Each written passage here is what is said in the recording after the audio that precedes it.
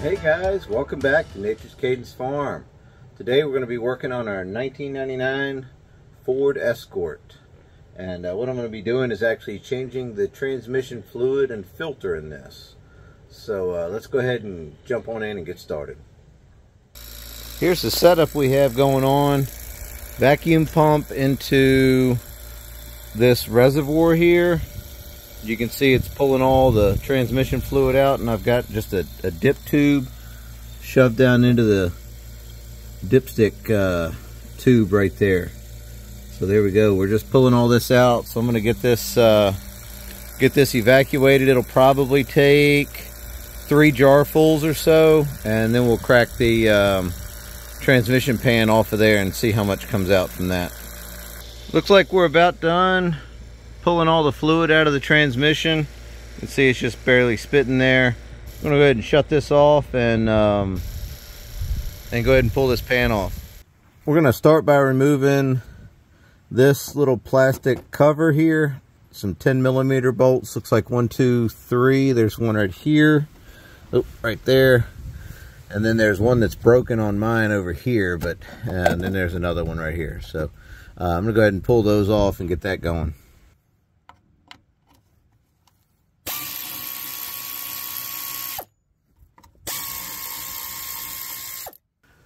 Went ahead and got all the, the plastic stuff out of the way. It was just that one.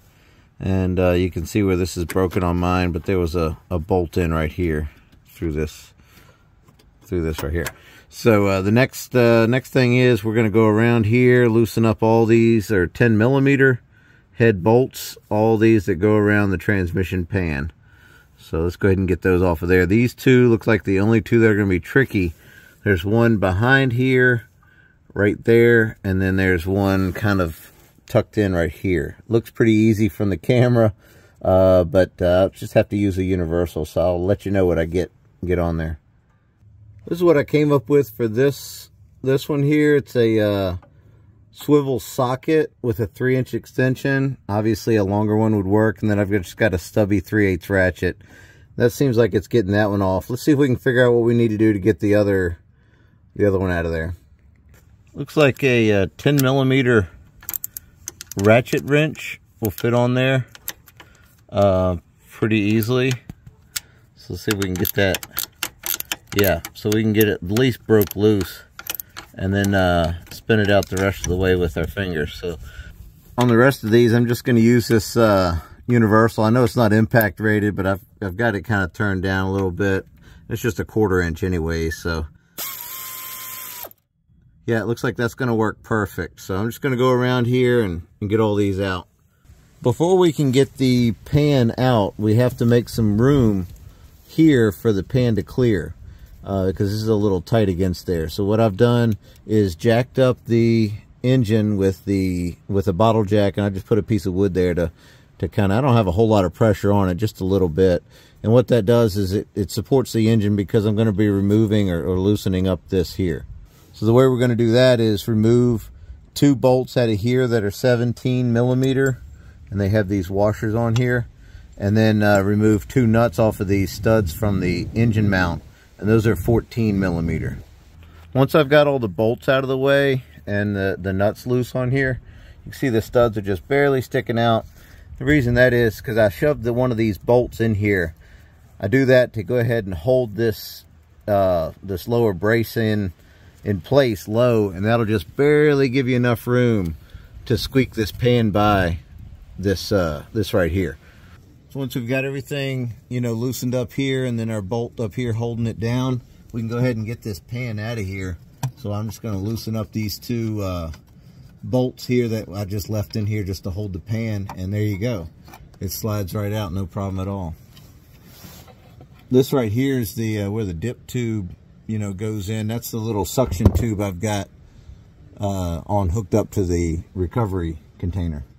I'm going to clean this pan now, and I've just got this rag here. I'm just going to wipe everything up. These magnets, I'm going to take these out of here and wipe those down too. Got her all cleaned up. You can see left this RTV on here. I guess I left it on there the first time I did this a while back, and it didn't leak at all in the last however many thousands of miles. So I'm just going to leave it on there for now and go ahead and put that new gasket right over top of there. I'm going to go ahead and get this transmission filter off of here. There's 3 10mm bolts holding it on. So we're going to use this ratchet here, back these off. And let's see, there's one back here. And then one kind of tucked in right there. We might use the other 1/4" ratchet for that. Got our 1/4" ratchet with a 3" extension, universal, and a 10mm standard socket. Looks like we can fish it right up through there, and it'll get on that bolt. There we go. Perfect. This filter wanted to drip a little fluid out of it there, so I went ahead and put this catch pan underneath it here. Got all that fluid drained out of there, and I've got this last bolt, and this is the one with the little wire clamp on there, and it looks like this is a nice and long one too. Pretty much, let's check the length on these. Looks like, yeah, it's the same length as this rear one, so just keep that in mind. So the long one comes out of here, and the long one comes out of here, and the short one goes into there. The old filter has this this white cup on here, and this O-ring snaps onto it. Here's the new O-ring that came with the new filter. So what I'm going to do is put that around here like that, and then I'm going to put this whole assembly onto, there we go, onto the new filter. So let's go ahead and do that.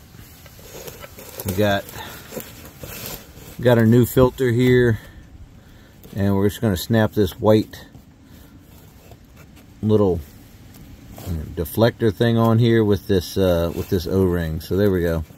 That looks great. Got our new filter here. Went ahead and got the you know, make sure your O-ring is in place, and this little plastic white thing here, and we're gonna slip this into place right there. Push it up into the seal, you know, seal that O-ring there. We're gonna get this wire clamp, and then grab one of the longer bolts, and that's gonna go into here. We're gonna just hand thread that into there just to kind of hold the filter in place while we get the rest of them going. We'll go ahead and get this next bolt started, and that one goes back here. This is the other long bolt, short bolt that goes back here.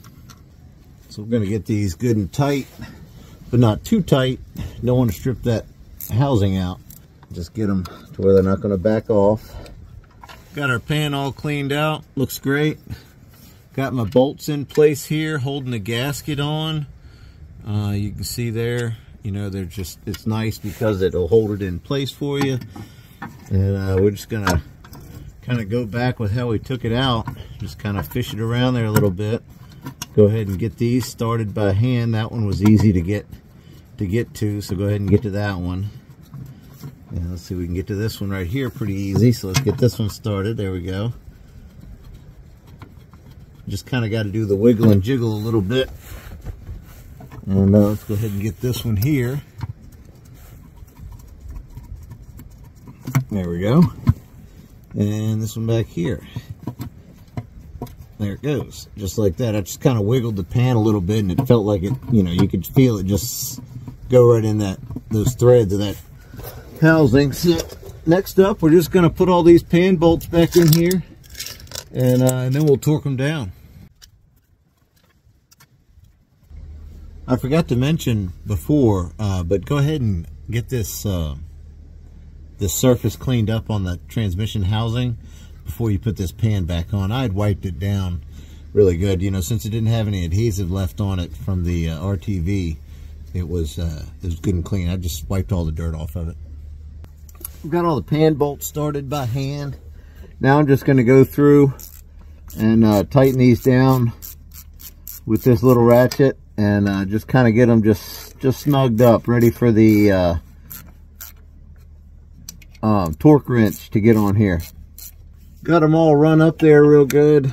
I'm going to have to use this universal. I don't really like using universals while I'm torquing, but I'm just going to set these to, looks like I've got it set to about 60 inch-pounds. That should be more than adequate. But double check your torque settings for your model, because you might have a different torque setting than mine. And this might not even be right. It just feels about right that it's plenty tight. So we've got those two tight. I'm just going to go around the world here with these and get them all torqued down. Transmission pan bolts torqued down. Everything's looking good there. Gasket's not squeezing out. You know, it's just tight enough. We don't want to over tighten those at all. That's the main thing. So we're going to pull this down a little bit. I'm going to get our bolt out of the way that was kind of holding everything up there. Make sure these studs get back where they need to go. Washer's in place. Let's go ahead and get this bolt started in here. Got our other bolt right here.